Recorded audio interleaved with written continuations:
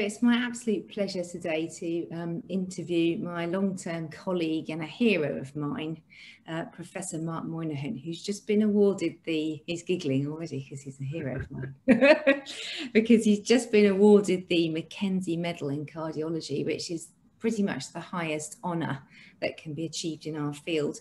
And first of all, just huge congratulations on that, Mark. I mean, your career has been extraordinary, consultant clinical scientist, one of the first consultant clinical scientists, clinical cardiovascular lead at King's, research lead, author, international speaker, it goes on and on. But this is a real pinnacle of achievement, and it needs marking and really needs noting by everyone in our society. So congratulations from us all, first of all.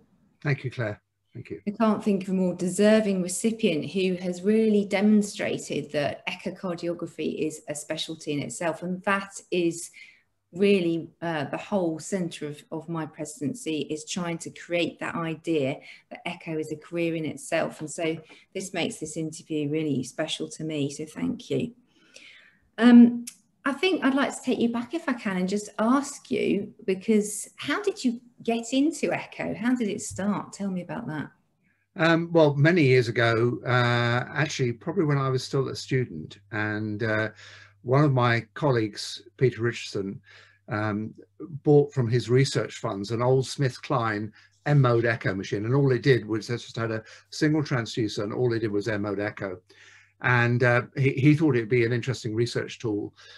He was looking for someone to work with him on it, and he approached me, and I was, inquisitive at that time, and I thought about, well, this probably has got a long way to go. If you think about how bats use ultrasound to visualize the whole of their environment, this is the starting off of using ultrasound to visualize the heart.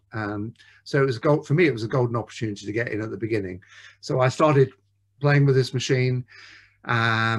And then I went to a lecture given by Graham Leach, who I think was completely inspirational in my career, and learned all about M-mode echo as it was then. 2D hadn't even started, and that's really how it started. And it's always held a complete fascination for me as a technique, and to watch it evolve over all the years. So. It's incredible, isn't it? I mean, I can't think of a test that can cover every specialty in the way that echocardiography can, and contribute to everything that goes on around the hospital in such a vital and pivotal way. And again, I think that's why becoming echocardiographers as a specialty is so important. Where do you think we're going to go next?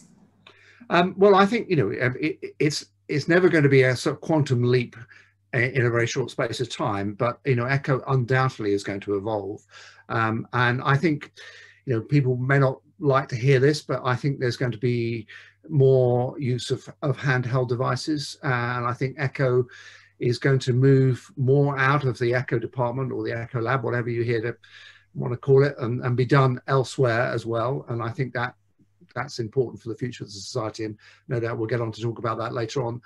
And I think AI will increasingly play an important role in echo, both actually in guiding people to do and acquire the images, so for people who aren't experienced, but also in automating the interpretation process and making diagnosis. So it's making great inroads into other aspects of medical imaging, and is really now starting to impact upon echocardiography. Yeah. And then the other area, which I think we're going to continue to see major developments, is in structural imaging, because structural cardiology for percutaneous treatments of valve lesions and ASCs and things like that is increasing at a rate of knots, and it can't be done without ultrasound imaging, without echocardiography. So I think we're going to see an expansion in that area as well, and it will become a subspecialty of echocardiography in itself, I think. Absolutely, I agree with that. I'm curious, if you look back at your career and think about all the people and the processes that have played such a big part in your career, what advice would you give to yourself looking back on your career, or indeed people who want to have a career like yours? How do you create such an interesting pathway? Well, as you said, when I started off, clinical scientists didn't exist. Mm. I was very lucky in not only Peter Richardson, who I've already mentioned, but David Jewett, who was who joined King's actually at the same time as me and was a senior cardiologist there. He latched onto me and mentored me and encouraged me to develop. And I think, you know, everyone needs that. Everyone needs that guidance, that mentorship, someone they can turn to look up to. And I was very lucky in, you know, the fact that David guided me and mentored me, encouraged me, sent me on 2 sabbaticals to Stanford University to increase my knowledge. And so I was incredibly lucky. But, you know, there are plenty of other people out there like David. And I think if you're young and starting, then find someone that can mentor you. And the other thing is that, you know, if you're a physiologist or a clinical scientist, you know, working in echo, then don't just focus on the echo, learn a bit about cardiology. And what I did as a student was I went to as many medical student lectures as I possibly could on cardiology, and went and sat in on, you know, the back of the room on as many as I possibly could, and the ward rounds and the teaching and things like that, because I was in a position as a supernumerary student, so I was additional as the workforce and had the opportunity to do that. But, you know, I think it's something I would encourage all students who want to take up echo to do, because you can't look at the technique in isolation. You need to know how it fits into the overall management of the patient. So find a mentor and learn about cardiology as well as learning about echo. Yeah, it's really interesting. I think that is absolutely in line with modern practice, I think, because we've become too siloed. I think our working and our professional relationships have become too siloed, and it's just not going to work. The NHS isn't going to cope unless we work as teams, skilled teams across the boundaries. And I really believe that's the way forward. So that's really, really interesting, Mark. Let me turn now to the BSc. You were obviously I think the second president, if I got that right. That's right, yeah.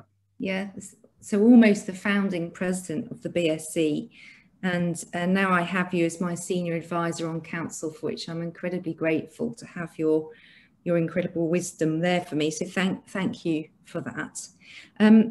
What do you think the society's done for the profession over the years? Well, I think it's done lots. I mean, I think it has made echocardiography a profession that people can follow. I think it is helped develop a career pathway for people who want to do echo.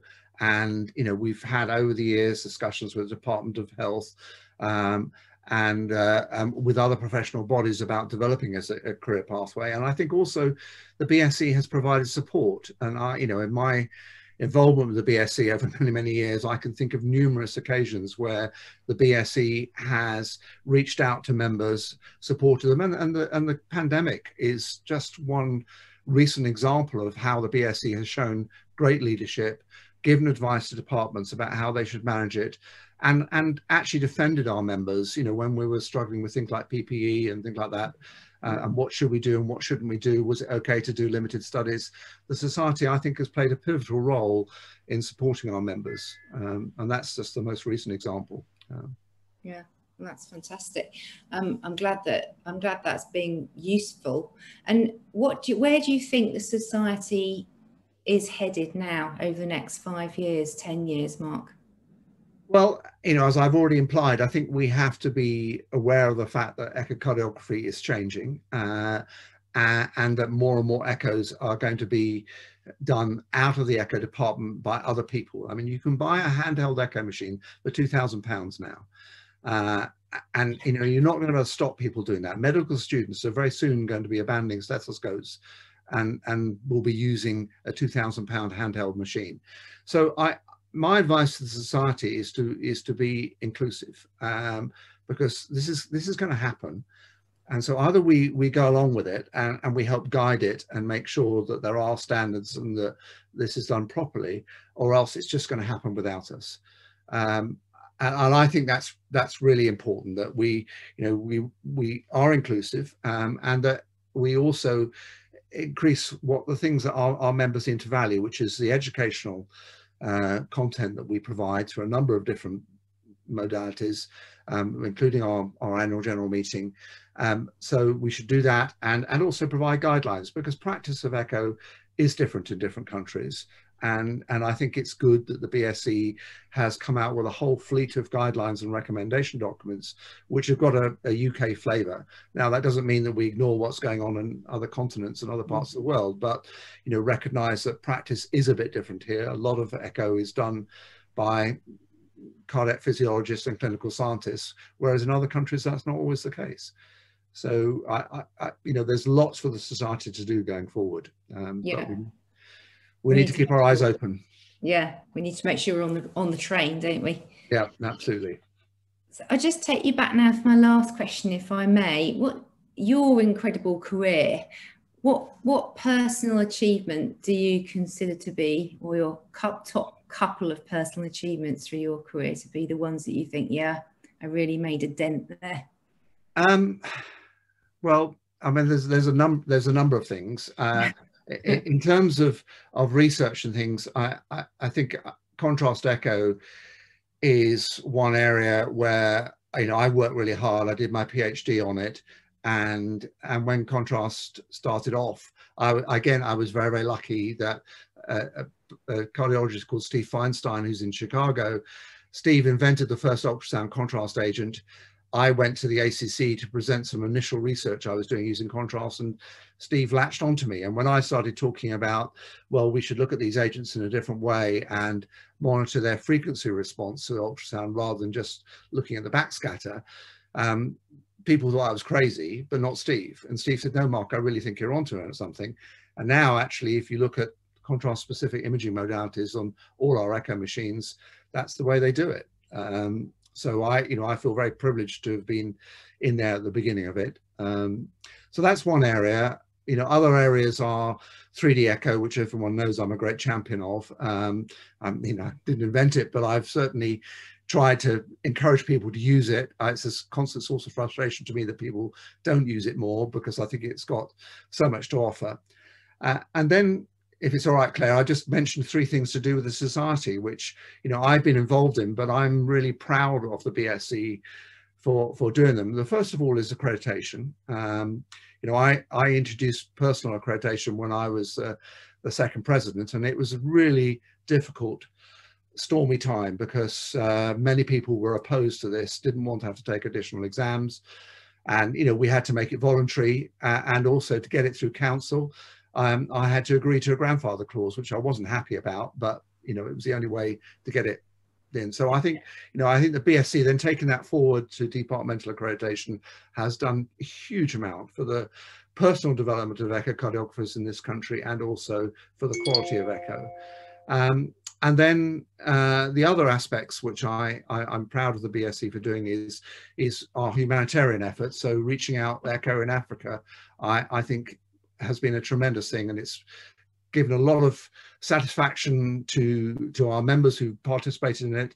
Plus, we've done a lot of good, and hopefully in the future we can do more humanitarian missions.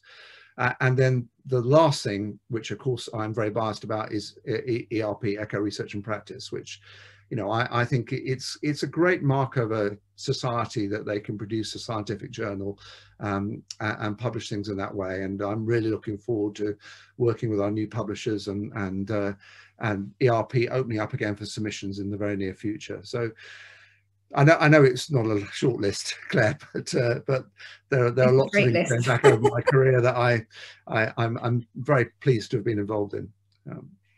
Mark, it's been an absolute pleasure to talk to you today. I could talk to you for hours about your career. It's been fascinating.